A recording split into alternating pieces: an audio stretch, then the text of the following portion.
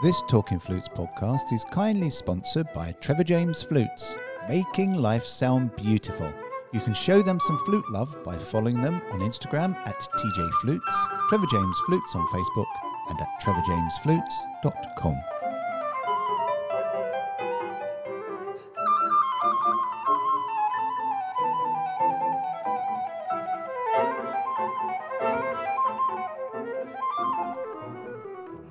Hello, this is Talking Flutes. I'm Claire Southworth.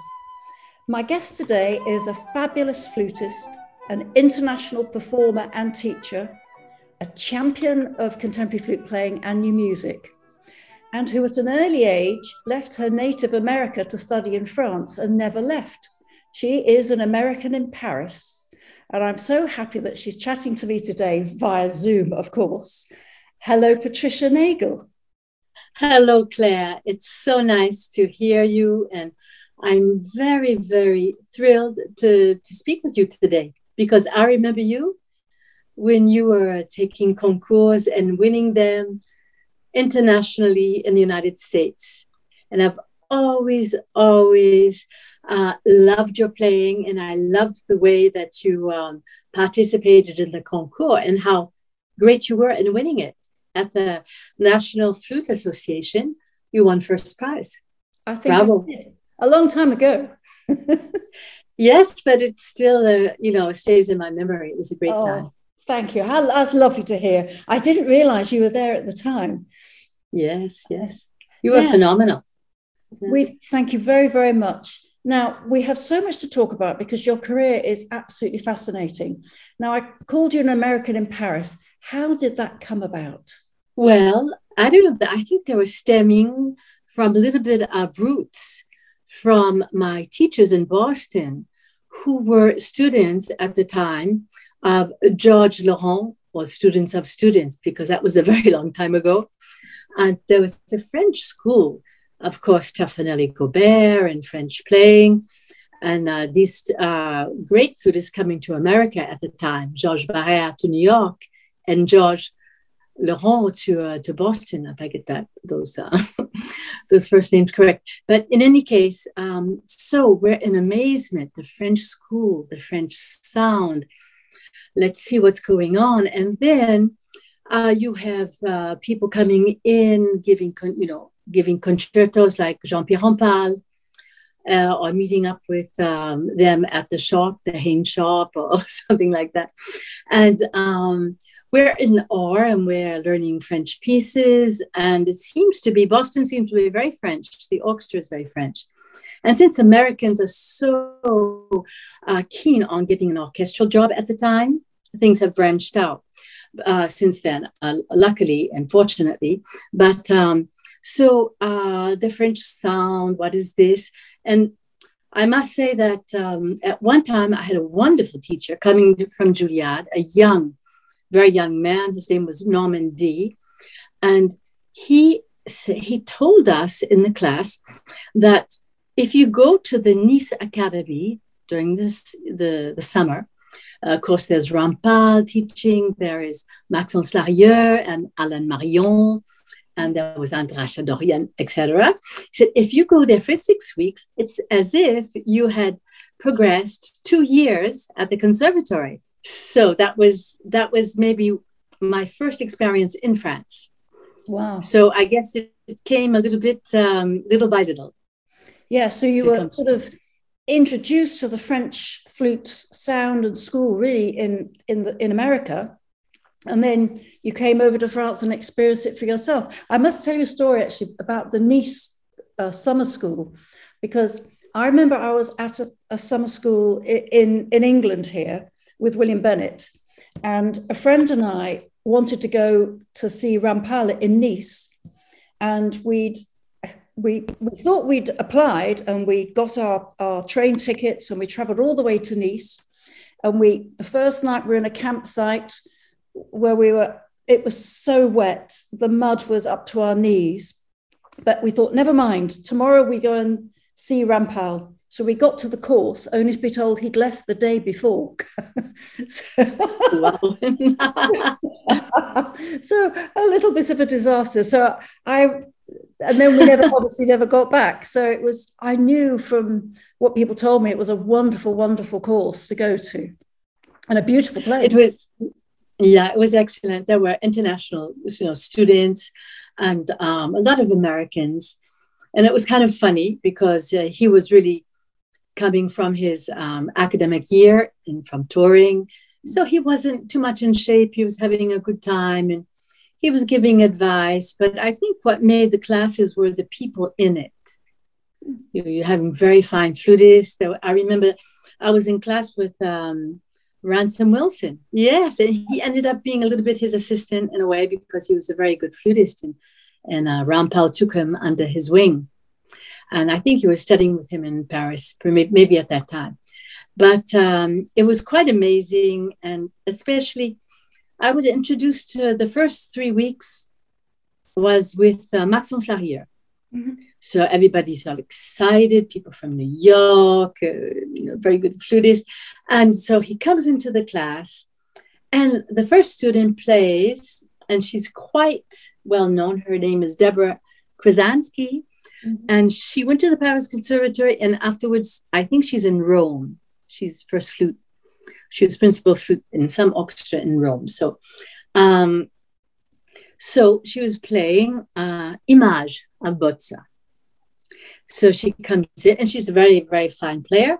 Then Maxence takes out, his flute, and he plays, and it is just amazing. It is just phenomenal.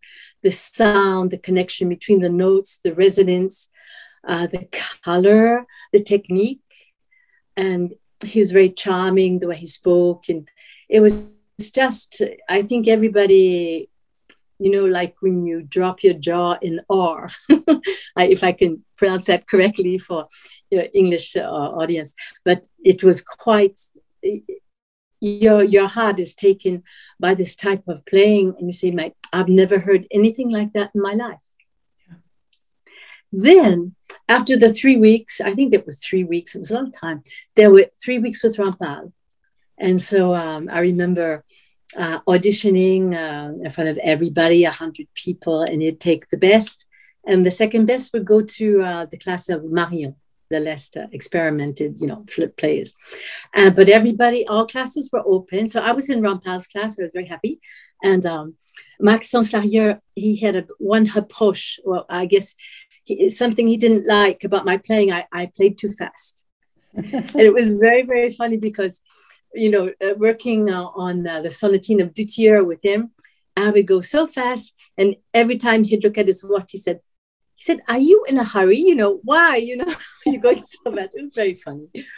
So it was quite amazing. It's great. And Nice, for an American coming from Boston, to have that touch of, you get down to the Côte d'Azur, you see palm trees, and you can have ice cream just as you get outside the station. I remember with waffles with strawberries and a lot of whipped cream. That was very impressionable.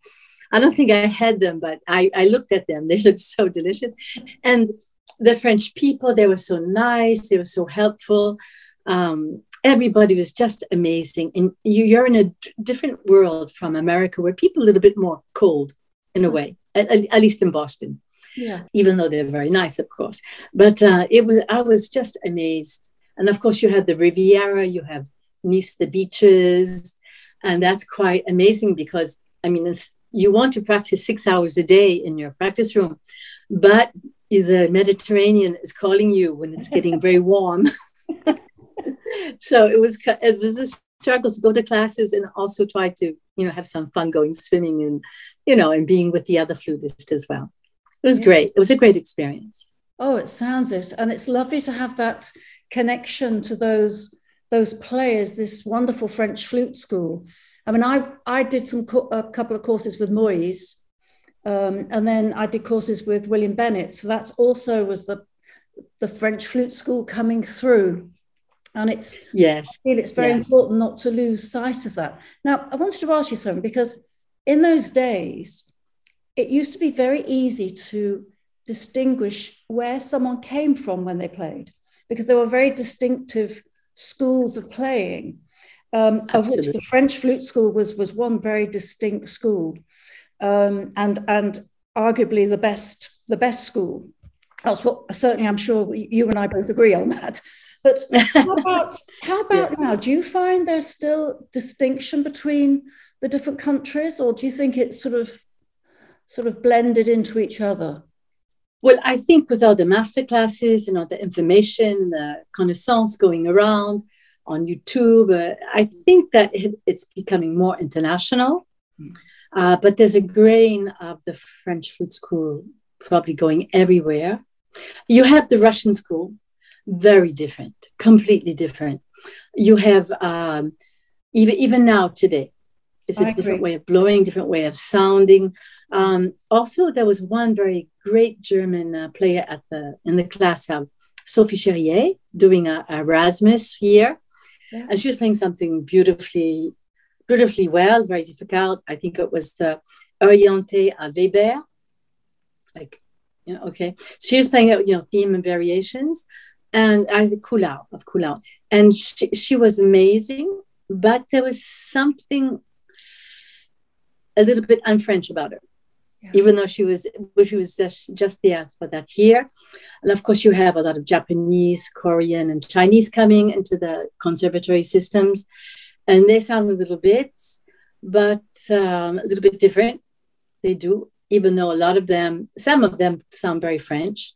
And then, of course, you have the Galway people. I mean, Galway was in the Paris Conservatory, even though he kept a strong English personality, but with Moïse and his training, quite amazing. And he branched out to something that was, really the Galway sound, the Galway technique, but it was influenced by France a little bit, I must say.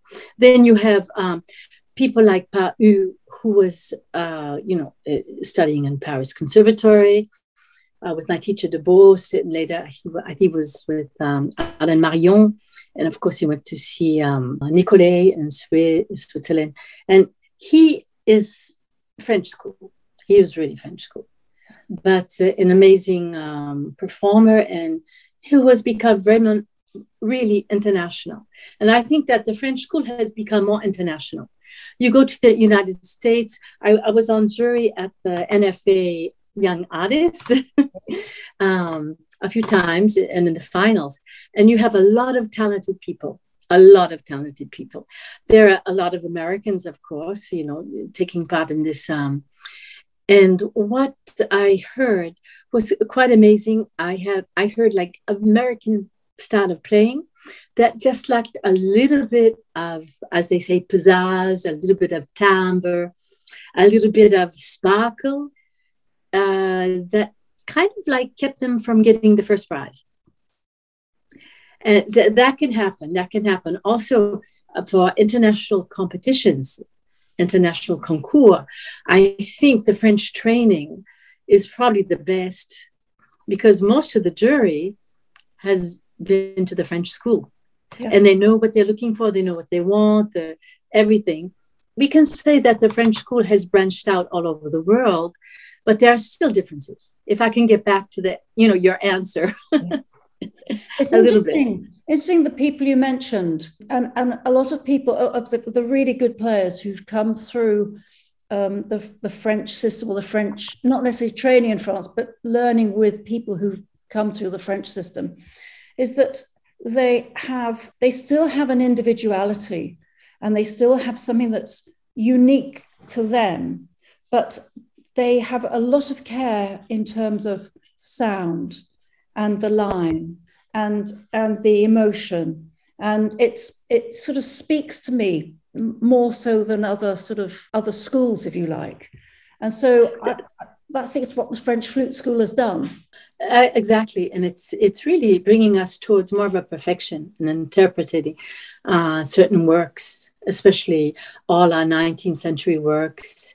When we come to the 20th century, well, we have, early 20th century French works on art. But as we get up to our time now, we have different interpretations, and sometimes we can find from other schools that it works very well. And I think it's great that people keep their own personalities. It makes them what they are. And you must, because we cannot copy everybody. We have to be our own true self. Mm-hmm. But we are very much influenced by this search of perfection and the sound, as you mentioned, the line, but also in the practice techniques, not practice techniques, but in the way that we do a piece, like if you're playing Forêt, or if you're playing Agresti de Bozza, there's a way that we are taught, which kind of is handed down from us, from other teachers. And when we are teachers ourselves, we bring this to young students. But these are the things that really work. And it's good to know about them. As far as personality of playing a little bit different, I think it comes from the function of how we produce the sound and our concept of blowing. Mm-hmm. And what are we using to make a good sound? Are we using our body resonances? Are we using more support, faster air, less air, open sound, or smaller sound, more timbre, or a clunky round sound, which can sound maybe nice for some works like Garak, mm-hmm. but maybe not as refined for Gobert or Forêt, or even Chandelinos. There's so many beautiful themes coming, in there for us during the slower movements. If we have some type of idea about the color, but what is the most important thing, I think, when we play the flute, is that when we have a good sound, we should also look for the harmonics within the sound, because some people tend to either by covering or by closing their lips too much or not hearing, they'll miss that shimmering light of color that we have. And when we change notes, sometimes it might change a little bit the homogeneity of our general sound. And that's what we have to really be careful for flutists. That I was listening to yesterday to a rehearsal, and sometimes we get a fantastic, sound, but then we might go up a little bit on the tessiture and we'll just miss that shimmering effect because of what we don't hear or what we don't do. I can go on like this because I think it's quite amazing, the flute. It's such a great instrument. It is. And I was going to talk to you about the sound is probably the key to what we think of as the French school. And obviously you've thought long and hard about it, and it's something that you bring into your teaching, and you make your students very well. And it's, for me, I also think it's one of the most important factors in successful flute playing. There are a big generalization here. There are a lot of young players now who play very loud and very fast, but without too much thought about shaping and coloring and the emotion behind what it is they're doing. And so people like you keep this school of thought alive, and then we pass it on to our students, which is so important. So did you hear Moise? Did you play to Moise? No, I regret. I was supposed to go there. Maxence Larrieu, he said, no, you're going to leave Paris. You're going to go to Sion. You're going to go to the school. There'll be Moise. And I just never did that because I didn't know what happened. I really didn't want to leave Paris, I guess. But also, I was very lucky in the beginning of my career while I was studying. I would do, what would you say, replacements in orchestras. And they asked me to play in an orchestra in the south of France, which was quite a great orchestra. Even at that time, it was l'Orchestre National du Capitole de Toulouse, with great, fantastic musicians, a great conductor. His name is Michel Debost, who did an awful lot for French music. So I was very busy, and I wish I had played for Moise, but I guess sometimes he was not so nice, even to my teacher, Michel Debost. I know. Did you play for him? I did. And I might have told the story before on here, but I remember playing Gobert, Nocturne Allegro Scherzando. But in those courses, this is in the Switzerland courses, and yes, there was no pianist. You just played in front of hundreds of flute players, and I played the Nocturne, and he said again. I thought, okay, so I played it again, and then he went again, and I played it through 3 times, and then he said again, and I looked at him. Because I was looking at the front row saying, what am I doing wrong? And everyone was shaking their heads. They didn't know. And he said, you make the same mistake each time. I said, oh, okay. He said, and it was one little dotted rhythm I made too musical before the semiquavers. Sort of about a third of the way down the front page. And he wanted it more dotted. And I thought, I was so cross because I thought, why didn't he just say that rather than make me play it 3 times? And he said, are you angry? And I said, no, but I actually was. He said, good, let's continue. So we went on to the Allegro. So he was very, there's an English word, pernickety. He would like to sort of pick and push you. He would push you a bit. But then another time I played Air Valac, the Doppler Air Valac. Yes. And he was incredible. He just spoke in terms of images and color, and talked about Taffanel being God in heaven. And in the slow movements, you need to sing to God, a Taffanel in heaven, and all these things. And he brought the whole piece to life, and he was in a very good mood.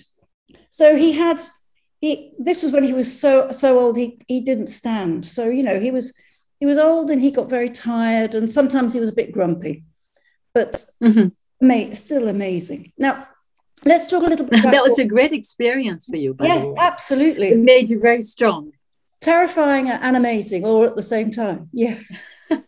Let's talk a bit about your Well, let's go back a bit, because you went to study then in France after your Nice experience, did you? Yes. I was supposed to. I had just finished my bachelor's degree in performance, and I was supposed to go for a master's degree at New England Conservatory. I was accepted into the class of James Papazakis, but it was my second summer in France, and I just didn't want to go back to the United States. I really wanted to stay in France because I thought that I would learn much more there than I would in the New England Conservatory, which is probably not true. Very brave. A very brave decision. Yeah, it was kind of very strange. Nobody understood. But since my first summer there in Nice, I used to dream every night of going back to France. I thought I would never get back there again. I loved it so much. So, here I was in France, and what happened is that I stayed. So I asked Maxence if I could become his student. He said yes, and all that. And he was helpful. And but after a while, I didn't understand anything. I didn't understand what he was, teaching me. Because of the language or something else? Because of the language. And his teaching was very different. I'd go to his house, and he'd play his recordings, and then he would play his different head joints, and I'd have to tell him which one sounded better. So I was getting a little bit bored. And then I was very fortunate to find a flute friend in Paris who was American, and she was studying with Michel Debost. And I thought maybe I would understand a little bit better with Michel Debost, since his mother was American, he spoke English, and he was a different type of person. He was very open, he was very warm, and he was very just, and he really taught very, very well. Very, very well. So I changed teachers, and it was really, I was the happiest in the world because I learned so much from this teacher. And he was a great man of the flute. And he had the most beautiful sound, a gorgeous sound too, different from Maxence, but we could really get into the details of, performing and playing, which I couldn't find with Maxence, probably because of the language. But so that was very, very happy experience, really. For me, it was like, I thank my lucky pebbles, or I thank the skies, our flute gods up there in the sky, that, I discovered this great teacher. And of course, he wrote a lot of books, maybe not other books. He wrote the simple flute, which is great because it brings everything back to order instead of going very complicated about what one should do here, what one should do there. And young people get very confused. What can I say is that he really put me on the road to becoming professional. Yeah. Whereas with Maxence, maybe I felt more like a student, a little bit frustrated, not knowing, what's going on. And of course, when you become professional, it's because you go out there and play. He threw me inside an orchestra to replace, and you just have to fend for yourself. And that's the greatest lesson that anybody can have for oneself. Yes. I mean, you're afraid, this and that. You don't know the people, and you're under an enormous amount of stress because you have to play. Yes, a lot of pressure. It's being broadcasted or maybe on television. So this is a great school. And so after that, you stayed in France from that moment on? Yes.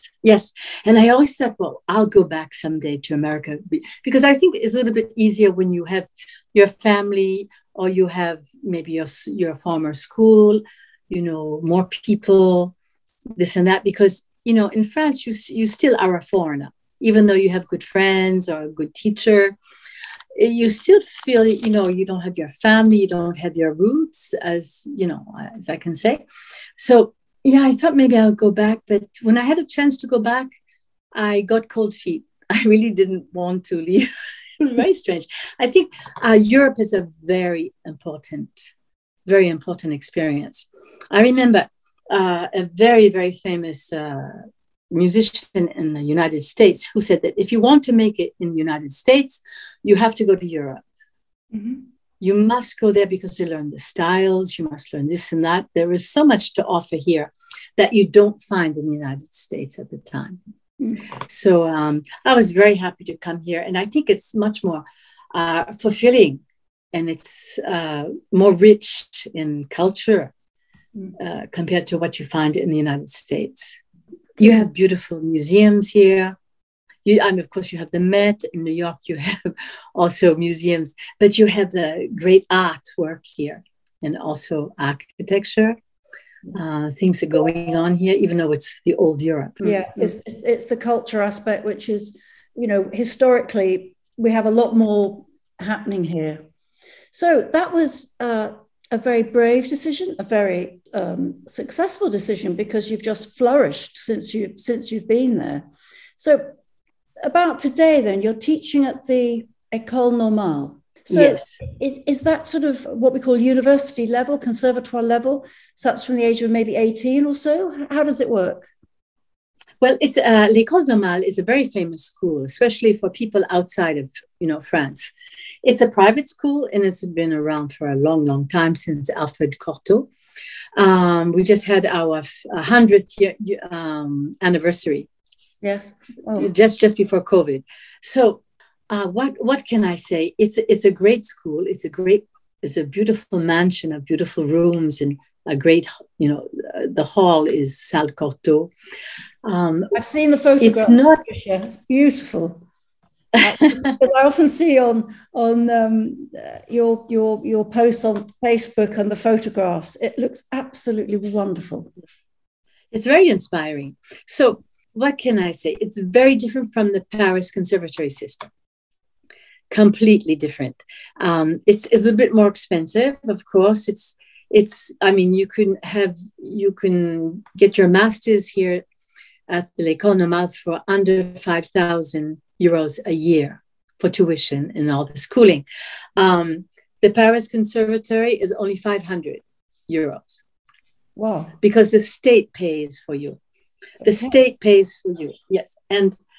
But it's very difficult to get inside the Paris Conservatory. There's an age limit at 21, and there are many, many people auditioning, and it's very difficult. At l'École Normale, anybody can go. You just go and you audition, but you're put in a certain level.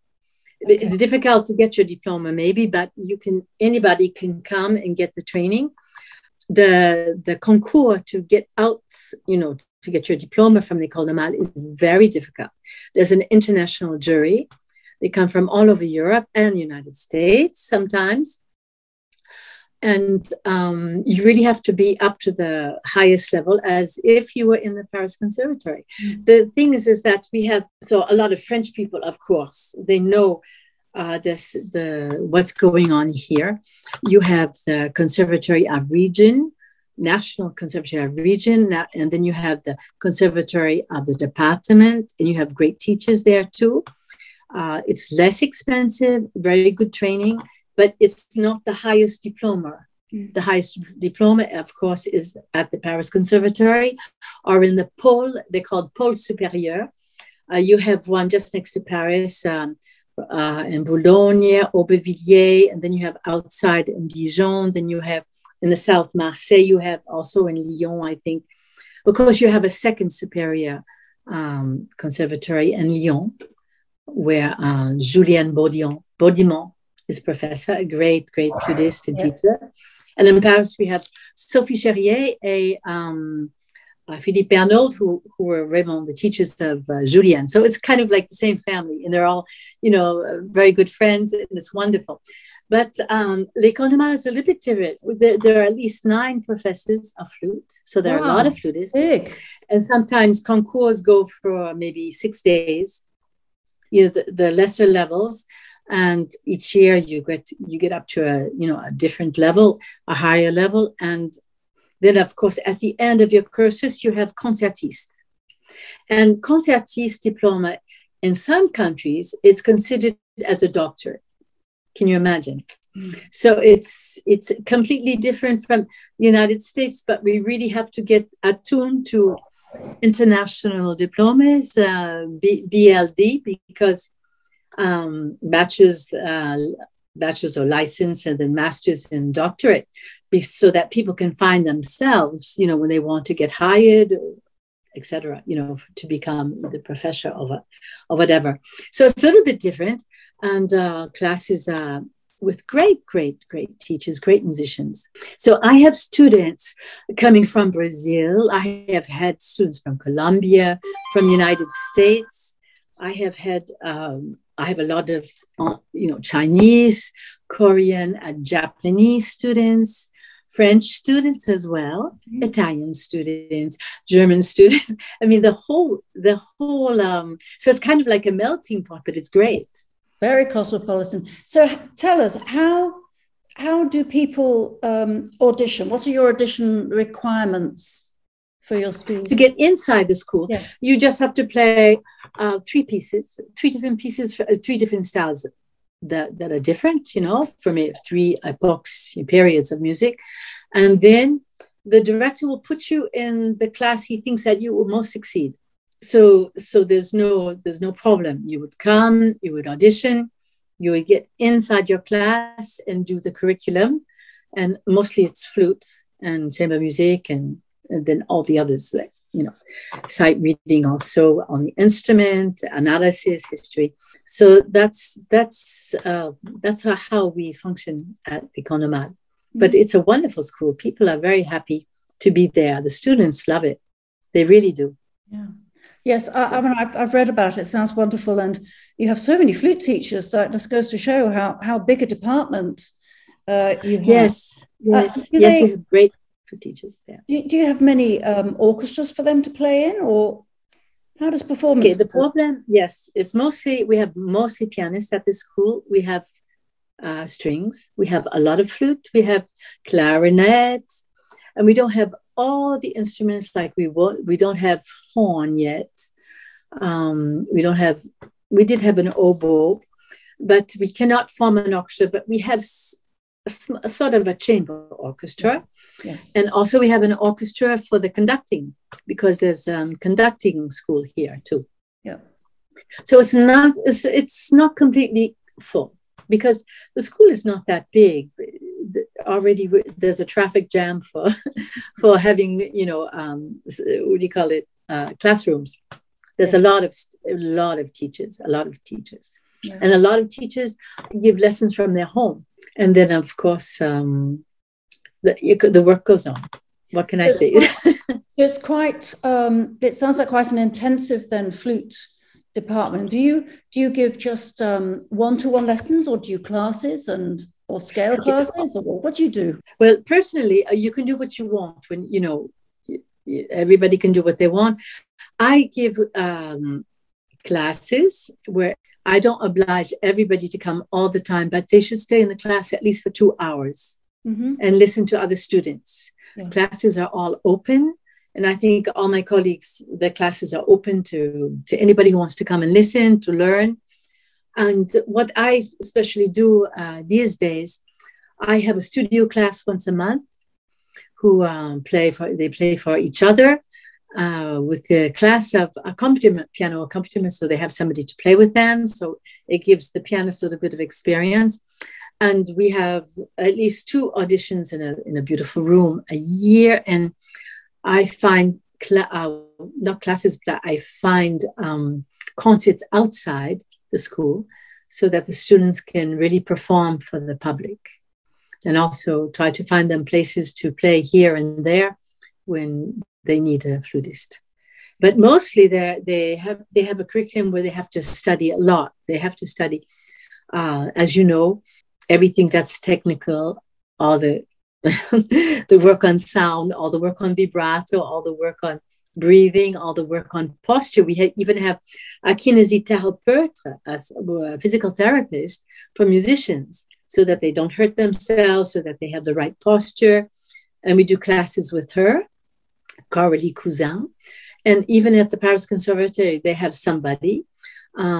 Also, I entice them to find an Alexandre technique professor, which helps them, it's amazing. Because the sound really comes from your body in the way you put your body. So that's very important. And otherwise, they're working on their repertoire. It seems like there's not much, but it's really a lot when you really want to do something. It sounds like you're covering every aspect, which is what you have to do if you want to be a professional musician. All these things need to be covered. But it sounds a very sort of holistic place. The fact that there are people looking after how you stand in terms of anything to do with posture and your well-being. So it sounds a sort of a healthy environment, which is new these days. Really, I think that it's just human to be caring for the other person. And when you have a lot of foreigners coming, it's very good to make them feel welcome, because already they're very afraid of what's going on. They don't understand everything. Yes. And they don't have their family. Yes, difficult. And do you conduct your classes in French? Oh, I anything. French and English. Because, like, for example, I had one great Russian student, but she hadn't learned French at all. So I was giving her lessons in English. And usually when there are a lot of people, I do French and English at the same time. But it's very easy. You go back and forth. Very clever. We've talked a lot about then your early life, getting to France and your teaching. We have a lot more to talk about your work with all your contemporary music and using the Kingma system. And I think what we'll do is maybe follow on with our second podcast to talk about all things performance with you, Patricia. With pleasure. There is so much to talk about, and all the new works you've contributed to and helped get commissioned. Thank you so much for today. You're welcome, Claire. Well, that was the wonderful Patricia Nagle, and it was such a pleasure to chat to her. Please do tune in for our part 2, when we'll discuss her performances, orchestral, solo and chamber music, her flutes, including her Kingma alto flute, and our hopes for this coming year now that our lives are freer without so many restrictions. As always, we love receiving your questions. Please send them to flutepodcasts@gmail.com or comment on our Facebook page, Talking Flutes. Or you can also comment through Twitter and Instagram, @ClaireFlute and @Flute.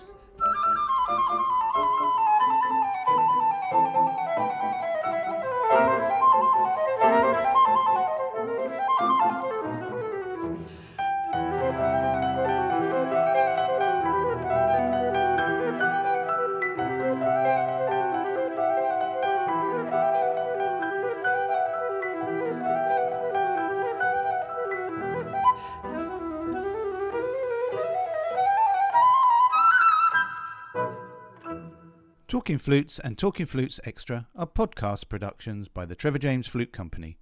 For more information, visit trevorjamesflutes.com.